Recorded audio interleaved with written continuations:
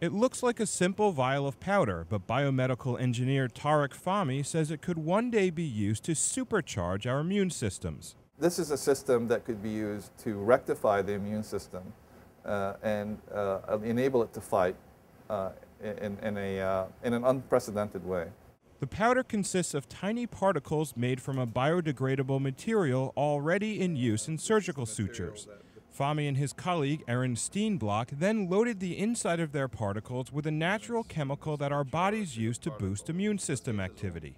The particles, seen here in red, attach to immune system cells called T cells, shown in blue. Those T cells are, you can think of as professional policemen that are actually patrolling the body, looking for anything that can go wrong. They wrote in the journal Molecular Therapy that when they mixed the powder in the lab with T cells obtained from mice, the T cells multiplied.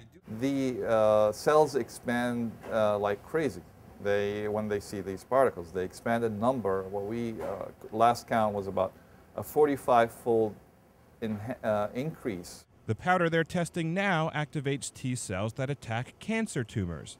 But Fahmy says in the future, the powder could also be designed to battle infectious diseases like AIDS or the flu. I'm Brad Closa.